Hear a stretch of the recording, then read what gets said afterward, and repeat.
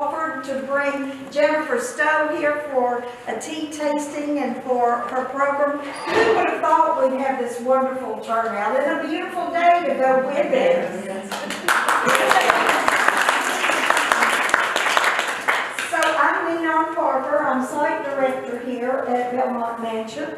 Belle Mont is owned by the Alabama Historical Commission, and we have the honor locally of operating it for the AHC, and the group that operates it is the Colbert County Historical Landmarks Foundation.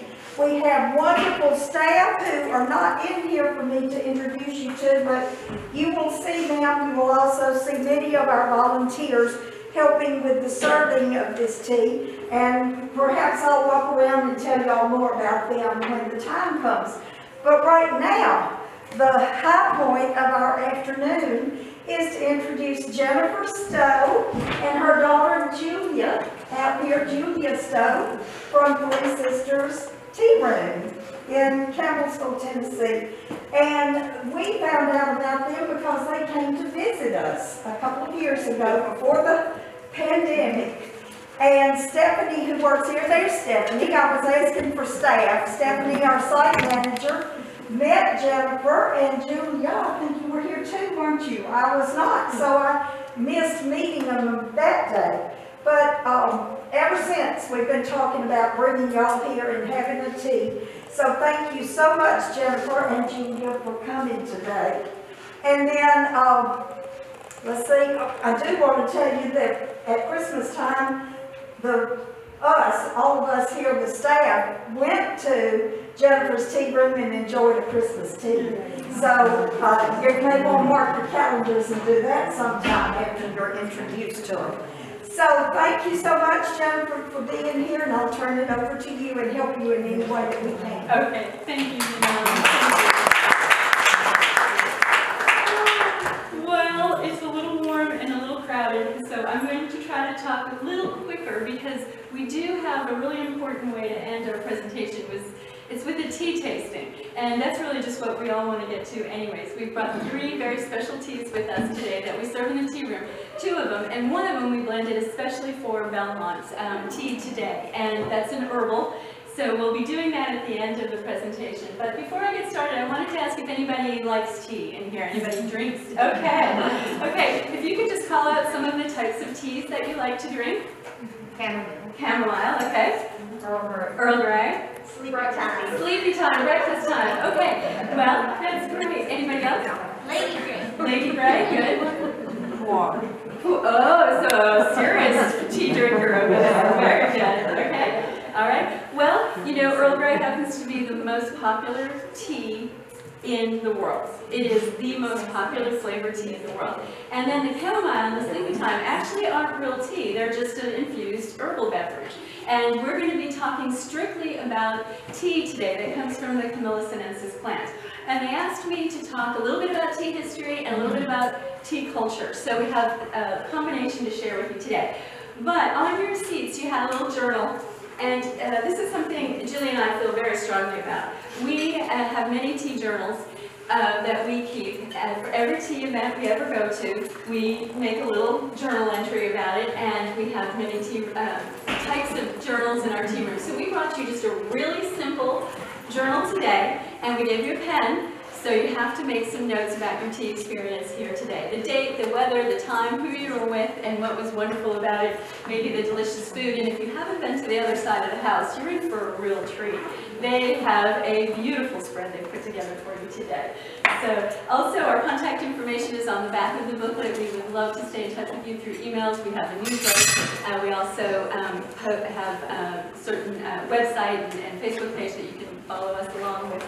I am going to have to stand in the middle of the room, so if you can't hear me, please let me know, and I am going to have my back to some of you.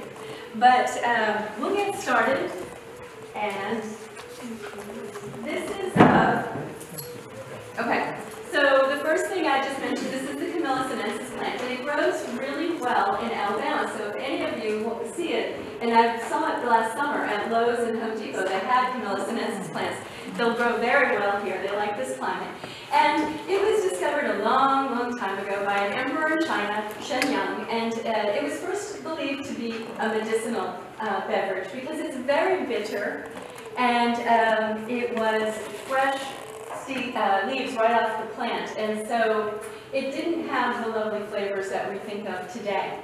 And it was originally founded, of course, in China, and very quickly it migrated to Japan. When the monks would come to China to train, they would find the tea helped them stay awake, and they took that back with them to Japan. And eventually it made its way to India via the tea trade routes, arrived in the Middle East, and from the Middle East it made its way to Africa. And from Africa, it was just a short jump across the Straits of Gibraltar into Europe, into Spain.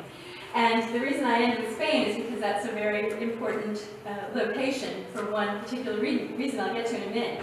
Now, I will tell you that I've given entire classes on this slide, so we did it really, really fast. We went around the world in about 30 seconds.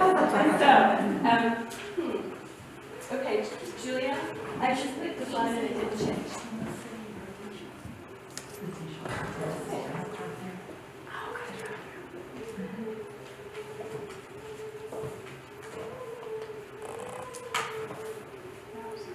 That's okay. Okay. And here's a picture of Shenyang. He was boiling his water before he drank it to purify it, and some of the leaves supposedly fell from the tea plant into his boiling water, and he had tea. It's legend, but it's a nice one, so we keep it. And then there's a picture of the Buddhist monk, and they loved tea because it kept them awake, so they could do their thing. And we know now that what kept them awake was what we love about tea, and that's the caffeine. You know, it gives you a gentle lift without the caffeine jolt because of two chemicals that are present in the tea leaf.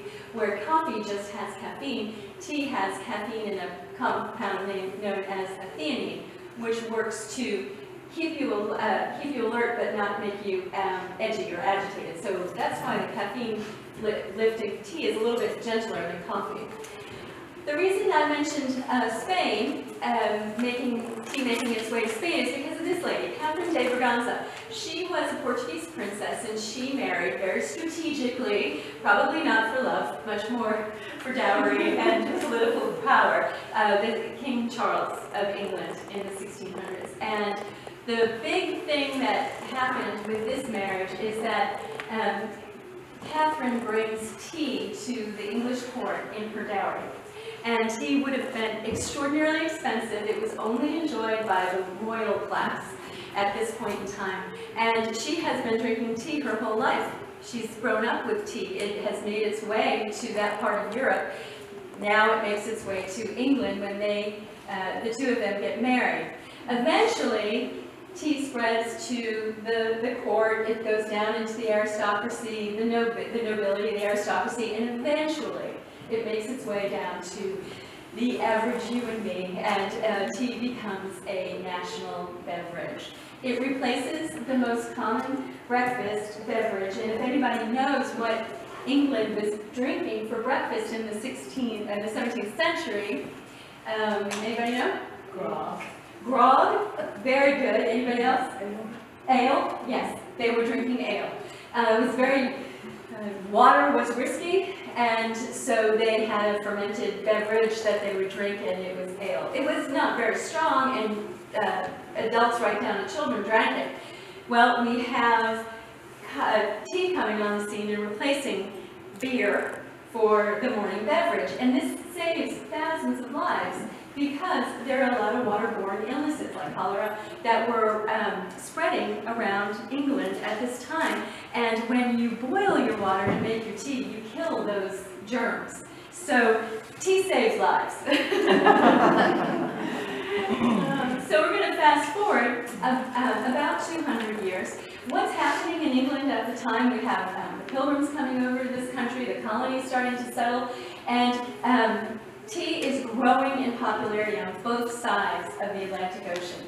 But in the 1840s, when Queen Victoria takes the actually she's already on the throne, this lady right here, Anna, she is the Duchess of Bedford, and she was in Queen Victoria's court. She was actually related to Queen Victoria. They were very close. And Anna, like so many of us today, about mid-afternoon, got that sinking feeling, and she would like a little refreshment. So she would ask for a pot of tea, which was now a very, very common beverage, but it was just a beverage, and some bread and butter, or maybe a little pastry that was being prepared for the evening meal. And she asked for it to be brought to her room, and it kind of revived her. She was basically very hungry come 3 o'clock in the morning. At this time, the court would have had a breakfast, and they would have had a dinner, and not a lot in between.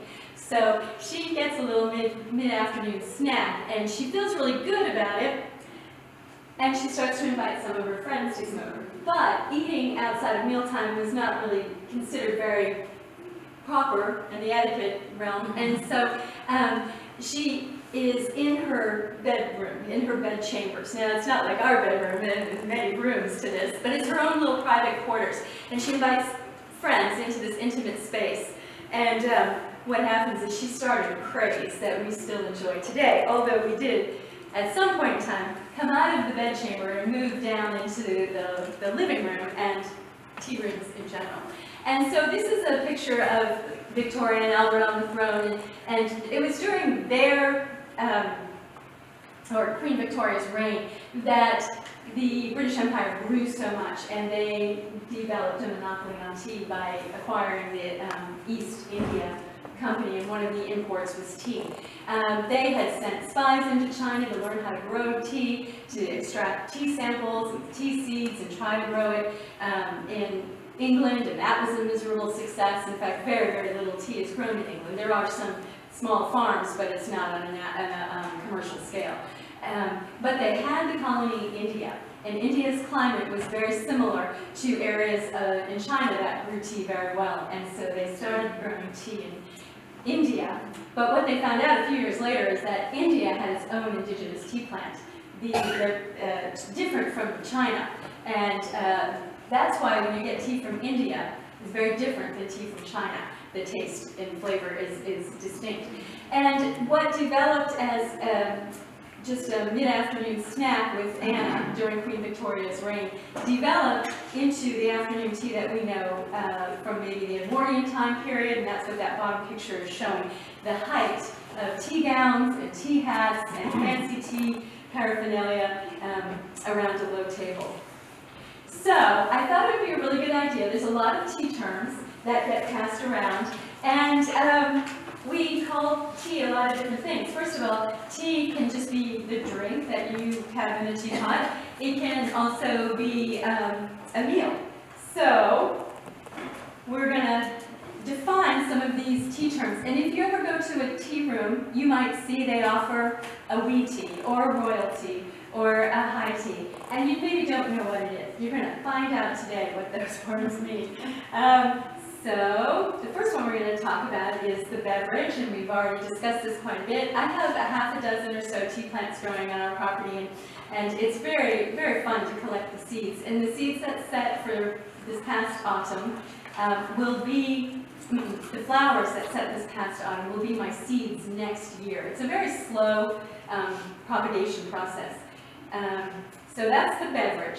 This is what we call a brisk tea. In this country, we might call it a coffee break. It's just a cup of tea and a cookie, or a little bite of something.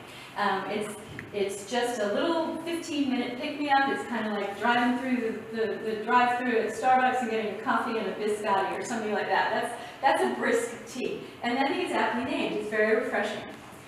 This is a cream tea, and this by far, Julia and I always say this is our most favorite tea meal of all, it's just 2 scones, usually it's 2 scones with cream and jam and all the great toppings, and a pot of tea, so a little bit more substantial. And if I go to a tea room and they offer a real cream tea, I almost always get it, because it's just so filling, so delicious, and really set apart. And I don't really need all the little finger sandwiches and everything. If I've got 2 scones, that's going to fill me right up. So I highly recommend a cream tea if you ever see it on the menu. And it's named cream tea because they usually are serving you clotted cream of some kind, whether it's authentic or some kind of knockoff version. And if you have ever had clotted clotted cream? Anybody had clotted cream or made clotted cream? It's a real treat. It's just so delicious. The next term would be an afternoon tea, and that's what you're going to experience here today. An afternoon tea is what developed out of Anna's bedchamber snack. It developed into 3 types of foods, 3 tiers. And you know, I just looked at that. That's a 2-tier tray. This is in our tea room, but we would normally have a 3-tier tray, and it would have finger sandwiches or savories of some kind served on the bottom. And those are eaten, they're usually pretty bland, like cucumber sandwiches or watercress sandwiches or something like that, except for we tend to have very, very savory finger sandwiches, which kind of breaks a lot of tea rules, but they just taste, they taste good. So that's to kind of blunt your appetite, because you don't want to just dive into all the sweets really hungry. So you get a little something in your tummy, and then you move on to the second tier where it's going to be your scones. And we usually bring those out hot, so they're on a plate, which is why I only have 2 tiers. And the scones should be served warm. They should be served with cream and jam and homemade lemon curd, anything like that. And they are to be eaten, they're best eaten warm. And then the top tray would have your sweets on it. And that could be anything from chocolate dipped strawberries to some kind of a cookie or a individual cheesecake or a little mini pie, anything like that. We do a lot of different things seasonally depending on what we have growing in the garden. And so you want to eat from the bottom to the top. So you have your sandwiches first, your scones, and your desserts last. But it's not like a rule or anything. You can eat it any way you want, whatever tickles your fancy, because even though the portions are tiny and you look at that and think, that's never going to fill me up, I guarantee you will be full by the end of it. It's quite a filling meal. And then if you wanted to have a royalty, it's basically an afternoon tea that I've just described, and here I've got a 3-tier tray in our tea room, with a glass of champagne added to it. And a lot of hotel lobbies, when they serve their afternoon teas, will offer a royalty. It's very celebratory, very festive, and that actually is just some of our iced herbal teas, but it looked kind of like champagne, so I used that for the picture. So that's a royalty. And the last one is the high tea. And this is probably the most confusing of all. A lot of people will think that high tea is the fanciest of all teas. What we know now is called afternoon tea. So sometimes you'll go into a hotel lobby and they say high tea at 4 o'clock. And it's really not a traditional high tea. High tea was the workman's or the laboring classes' evening meal. It was served at a high dining table, not a low tea table or a coffee table as we might know it. It always included a pot of strong black tea. It was often served on coarser types of crockery instead of fine china, with meat, eggs, cheese, lots of bread, grilled tomatoes, sausages, those sorts of foods. Very, very different than the afternoon tea. Afternoon tea, in fact, you usually don't even get utensils on the table. Everything should be finger food and bite-sized. If you didn't have a fork for a meal like this, you'd be in trouble, wouldn't you? So high tea is a real hearty meal served at the higher dining table. Okay, I'm sure a lot of you have heard that tea is very healthy. And I sometimes giggle at the next and latest thing that tea supposedly cures and prevents, but there are a few verified health benefits of tea. And I think everyone knows that tea contains polyphenols. Green tea, especially matcha, has the most antioxidants of all. So although all teas have some antioxidants, black tea in particular helps aid in digestion. A lot of people will drink tea after a meal, which seems really nice, but it also physically does settle your stomach. So there's wisdom in that kind of finishing your meal with a cup of tea. It boosts your energy because of the caffeine, but also the theanine that doesn't make you feel jittery and jumpy. And because of the symbiotic relationship between those two chemicals, it makes you alert, and your creativity is released in a way that is lovely, and that's really why the monks liked tea all those years previously. Tea may aid in weight loss. That's kind of an unsupported one, but especially oolong tea, they say, is really good, or in green tea for weight loss. It supports mental health. It prevents tooth decay, and I just think that's so nice. It might stain your teeth, but it also, because of the antibacterial properties in tea, it helps with bacteria in your mouth and prevents tooth decay. And they are doing a lot of studies right now with diabetics on blood sugar with tea, and it seems pretty interesting to me as a nurse what they're discovering about tea with sugar, blood sugar, cholesterol, and heart disease. So those are some great benefits of tea. Julia, how are we doing with the tea, honey? Okay. All right, so we're going to have tea together, so we better know about tea etiquette. And we do an awful lot of in-depth etiquette classes, but this is just kind of like the highlights. And I always tell, I do a lot with little girls in etiquette, and I always tell them that etiquette and manners is got nothing to do with you showing off what you know about manners at a tea table. It's got everything to do about blessing the people that you're seated at the table with. You want to just be polite so that you're a pleasant table mate. And the first thing that we always have to deal with, and it's kind of awkward, is what to do with the napkin. And you want to put the napkin on your lap. And I'm going to take this napkin right here. And even with napkins, there's actually a little way to put napkins on your lap. And I did find this out at my sister-in-law's wedding. I was expecting a child any day, and I was enjoying some chocolate chip strawberries. And I think, do you have chocolate chip strawberries over there? I thought I saw.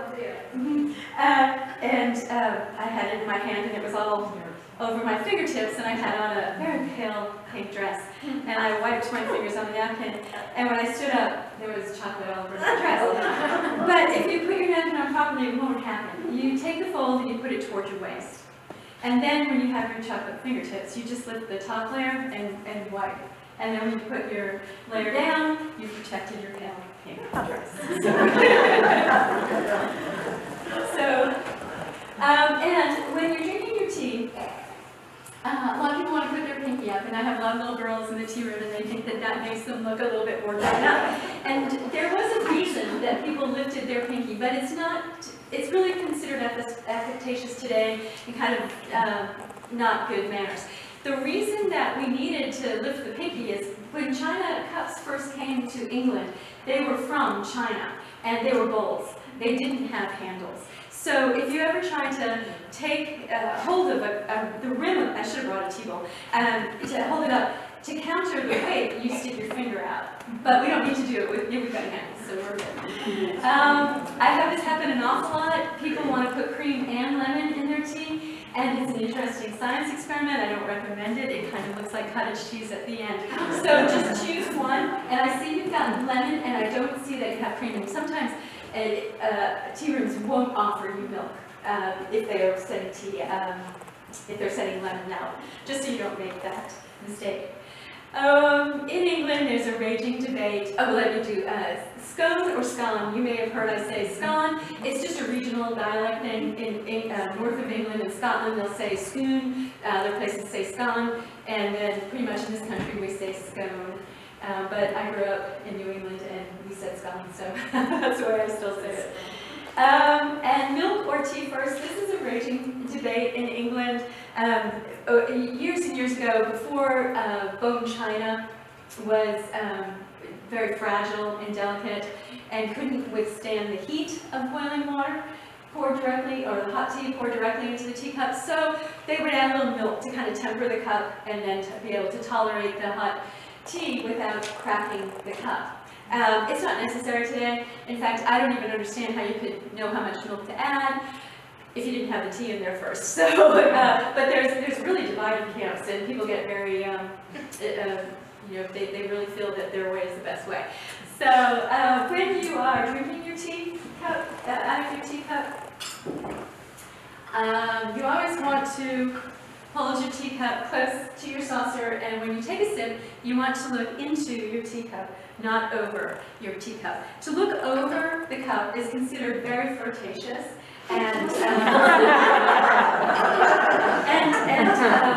so you want to look into your teacup. And you know, I have, ever since I learned that little tip, I have tried to observe photographs of maybe the royal family that I might see in different places to see what they do, because they're always pictured drinking tea, or often if they're out at functions.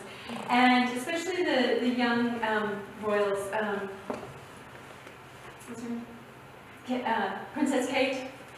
She always looks into her teacup. It's very, very sweet to see that. She doesn't want to look flirtatious, but it's just a neat little tip there. And then even so far as how to stir your tea, if you put milk or sugar in it, you never want to, you know, make a whirlpool in your teacup or anything. You want to kind of go like north-south, without, or 6-12, you know, without clinking the sides of your cups. So those are just a few little tips to make you a wonderful table-mate at today's tea. Do you have scones today, Nikki? We don't have a kitchen. Okay. Yes. Okay. Well, when you have scones in a tea room, or when you make them yourself, and you know, really, we're all Southerners here, or at least I'm a transplant Southerner. Scones are really just biscuits that have reached their full potential. Okay? I never enjoyed a biscuit as much as I enjoy my scones. So, but there is a proper way to eat them, and a lot of folks do a lot of different things. But I'll just show you the standard way. Again, this is finger food, so we want to break it apart with our fingers. And a properly made scone will have kind of like a natural divide. It will rise and have a natural kind of split in the center, just like a good biscuit. So you break it apart, and then you want to break off a little bite-sized piece, and you can put on your topping, whatever it might be, your cream, your clotted cream, or your jam, or your curds, and then eat, spread that on your little bite-sized piece and eat that.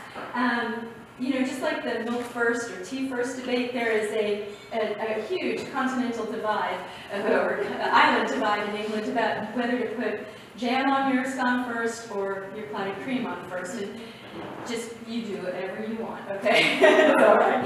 But you don't want to ever split it in half and then slather up both sides of your scone with toppings and then kind of put it back together and eat it like a hamburger or a sandwich or something like that.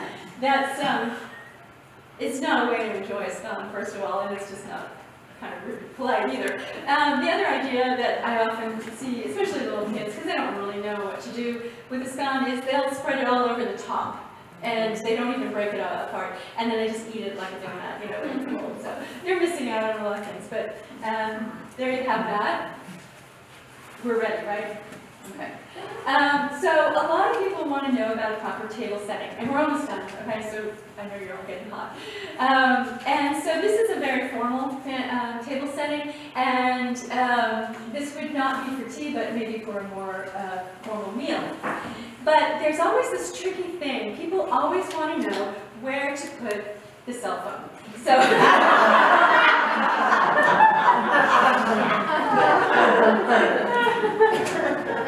yeah, in all actuality, nothing of your personal possessions should be on your tea table, or on your table when you're eating at all. That includes glasses, and I've attached to my glasses, and that's very hard for me. They should go on your lap if you need them frequently, or stowed under your chair, like your purse and your phone and everything should be stored under your chair. So anyways, that's just a little bit of a joke. And so now we're going to move into the tea tasting. And this is going to be very, very tricky because it's a big group. But Julia's going to try to come through. I'm going to tell you a little bit about the first tea that we're tasting. And if you all just kind of want to wait until we get our tea and taste it together. Julia, this is the Belle Mont blend, correct? Yes. Okay. The first one we're going to be tasting is the Belle Mont blend. And this is an herbal blend, and it's all organic. Organic chamomile, spearmint, and rose petal. And these are 3 herbs that you could grow here in your garden very easily, and they're simple, and they taste delicious. This is a caffeine-free version, of course. There's no caffeine in any of these, and there are huge health benefits in chamomile, and in spearmint. Rose does have some health properties, but it also just has a lovely flavor. And so before you taste your tea, you want to smell it, you want to notice the color,